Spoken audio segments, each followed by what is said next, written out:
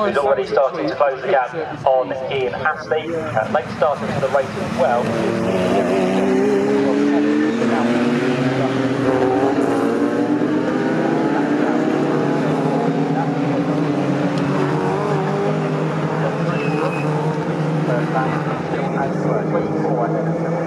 And for those two now starting to break away from Britcar in third position, and then fourth place turning his way down towards the left hand now with Marco Anastasi just trying to put the pressure on for the final step of the podium. So those first four cars are all Ginettas, and then the first non-Ginetta sits there in what's going to be fifth place, and that will be the Porsche of Simon Clark. Yeah, I've just been advised here by Steve Wood, who's up here with us in the commentary box, feeding us the information here that Axel van Nederveen has not been subject to an on-track overtake. He's never been overtaken off-track this season, so he'll want to keep up that record, I'm sure, and he'll certainly keep up that record if he can stay on the tail of Ian Astley at the front of the field and looking to try and close in. Fastest lap of the race, of course, set by that SPG Motorsport. Gap is now just 3/4 of a second between himself and that treble one at Data Motorsport Ginetta, Axel van Nederveen. Yes, indeed. So still nothing to choose between the top five, as it seems, or in fact top four now. Although, to be fair, Simon Clark and Lee Goldsmith are just about keeping with the Ginettas on the run down towards Agostini. So I think they can class themselves in this lead battle as it stands.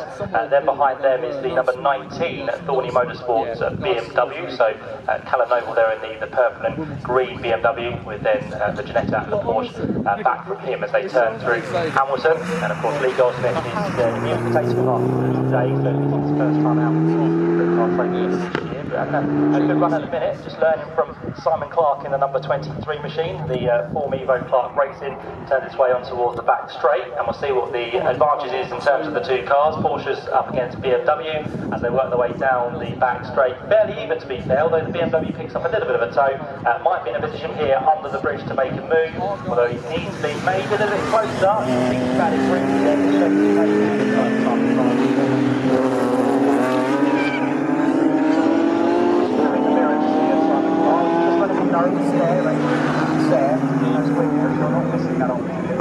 stick out like a sore thumb all the way down through this corner now, manages to try and build that gap in Astley.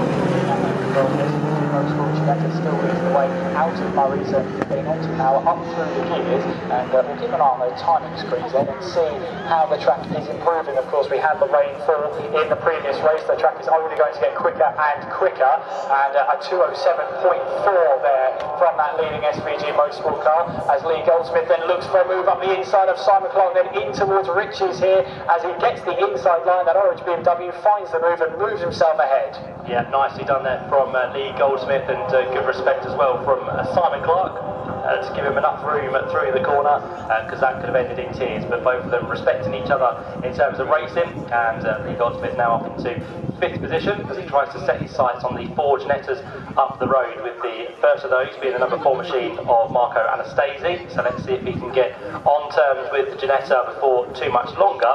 And to be fair here, Simon Clark might be able to stay with him and keep it a 6-way fight for the lead of this race as they head their way from Agostini and through the first sector. Good time being set from the number 47 machine of Lorenzo Sciglio, who's just done the best of anyone through there. So he starts to bring the gap down now to the Axel van Nederveen number 111 machine, the white Ginetta, which sits there in second place. Who in turn is now just starting to lose a bit of ground to Ian Astley in the lead of the race. So Ian getting into his rhythm. Axel van Nederveen here needs to be careful not to be passed, because this is a record he's trying to keep. Yeah, he's got to keep a hold of that record. Yeah, he's got to be a little bit tail happy out of Oggies there, so slightly unsettled on the way in towards Williams, and yeah, he might find himself being a little bit left under pressure as they headed their way down the Bentley Straight down towards Brundle and towards Nelson.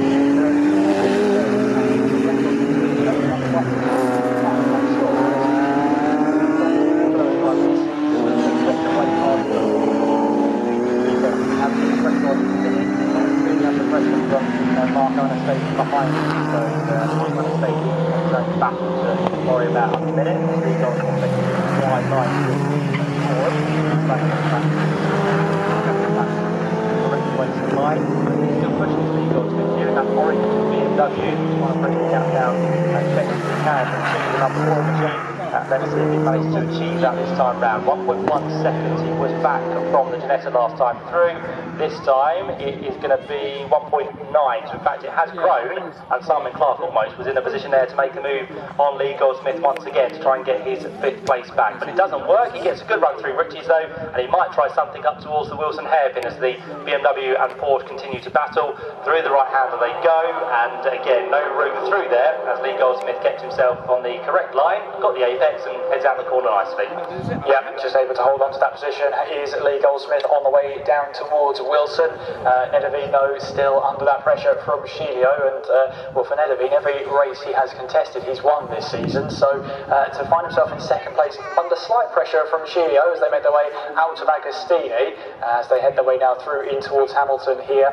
Just looking at the lap times there, yeah, I thought that might be the case, as Maurizio Shelio is the fastest car out there. 206.369, a new fastest lap of the race for Shelio as he turns up the wick, turns up the pressure, and is the most confident in these sort of changeable conditions. The track is going to improve more and more. It's just a case for these drivers, how early do you push? It's looking at the qualifying times, yeah, we're probably pretty much back on pace with a dry track, maybe just a couple of seconds shy, but again, it's just me being the first driver to push on and not be caught out by the conditions. Yeah, he's seeing his opportunity up ahead, whether it's a close car, maybe out the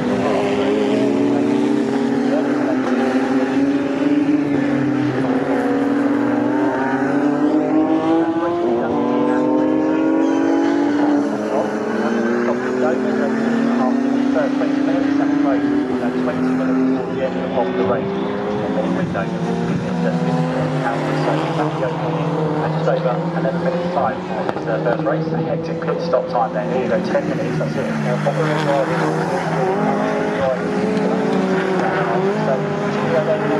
Turning up the wind, turning up that pressure as he looks to try and close his way in. Is there a response perhaps there from This makes his way through. There is a response, but still Shelio is lapping quicker, and in fact it's the number 24 Ian Astley that's now set the new fastest lap race, 206.065. That is 6/10 faster than the treble one behind him, Van Nedeveen.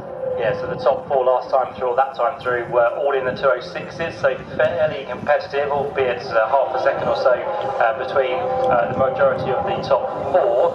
Lee Goldsmith with a bit of pressure from Simon Clark still, now down to the 207s, but he has now set his best lap of the race along with Simon Clark in that Porsche as well. So they both push on as they work their way from the second turn down through Palmer's and on towards Agostini. The leaders have already gone through there and start to make their way down towards the middle part of this lap. But Ian Astley doing a good job, looks fairly comfortable, a good 2 seconds up the road. But this battle for second place is now really starting to close down, not just between Van Nedeveen and between Sciglio, but it also bringing into the mix now is Marco Anastasi. So 3 Ginettas all together.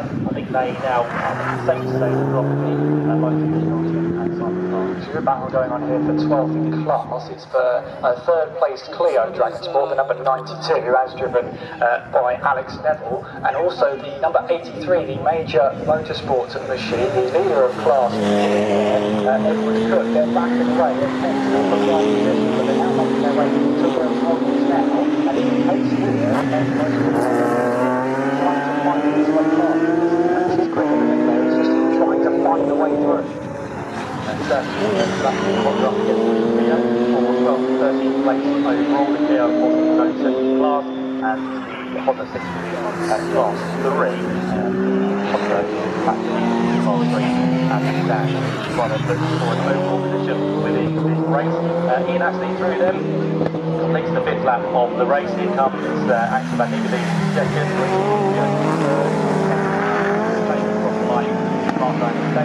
and those 3 now covered by 1.7 seconds across the line, but he's the race leader. Ian Astley continues to go quicker. He is once again the quickest man on the circuit. He does a 205.308, which again was over half a second. as that's Julian Rodley, the Assetto Motorsport Ginetto, finding his way past Callum Noble. That is a change for class position there. It's in fact for 6th and 7th place in class. So moving their way up, the two Clio leaders are now charging their way through in towards Ritchie's, pretty much bumper to bumper there. So brilliant stuff between Dragon Sport and High Road Motorsport there, the 66 and the 88. Jack Meekin behind the Dragon Sport Clio there, and it's Max Coates behind the 88. Yep, and the 83 Honda Civic of what's going to be that machine now driven by Edward Cook has finally got past the Clio. So the Dragon Sport machine number 92 has dropped down, so Alex Neville couldn't quite keep behind as they work their way on towards the Bentley Straight on that previous lap. So that has now changed around. The top two within the Clio class are separated by 2/10 of a second, but they're really close between 66 and 88, so that's going to be the cars of Jack Meekin and Max Coates, who's been brought in for today instead of Ollie Meadows, and Tyson as well. So those two Clio now go down to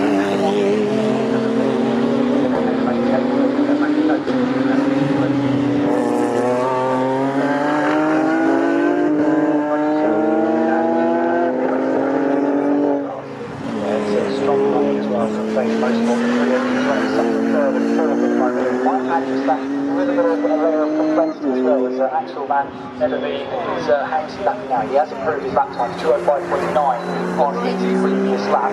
That's compared to Shibio's 206.174. Here comes the race leader across the line there, pretty much on par with his fastest lap, still holds the fastest lap of the race. And Nedderby here extends the gap between himself and Shibio by another 3%. The gap between them at the line is 1.2 seconds. Who's coming into the break is Marco Anastasi, now starting to lap quicker than Shibio. The gap between those two drivers is now 7/10 of a second, but I do wonder the Data Motorsport is going to be a bit of a headache. Do they try and switch around drivers, or do they just say let them race? Yeah, let them race, that's what we enjoy, don't we? So, absolutely, I agree with that.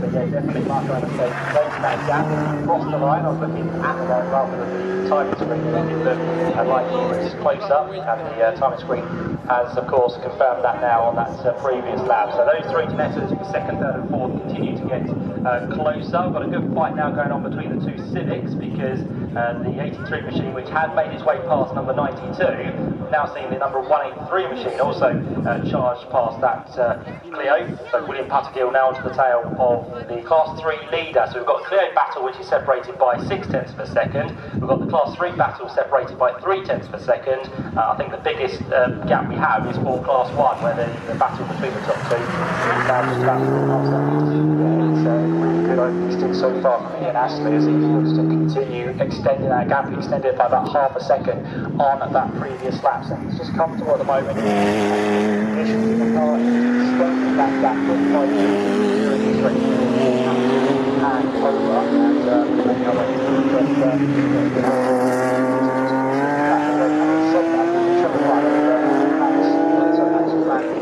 He's just got the fastest time of the race through sector 2, so he's starting to turn up the pace there and catch our race leader there. But it is Data Motorsports 3 and 4 at the moment, as they're pretty much running line of stern. They've managed to pull all of them a gap to Lee Goldsmith, who's running in the number 10. Racing coming across the line then, again pretty much on par with the fastest lap of the race, which he set himself. This is just the fastest sector 3 time of everybody through there his last time around. He's opened up that gap now to the treble one to 3.9 seconds. yes, so it does. So closer to Slightly slower on that lap. again, the gap looks exactly the same, although a little bit closer to my eye, but yeah, nothing really changed in terms of the lap time through. But Mark Anastasi getting past 1.17 before pit stop window opens. That would be ideal for him, but he's going to have to work hard because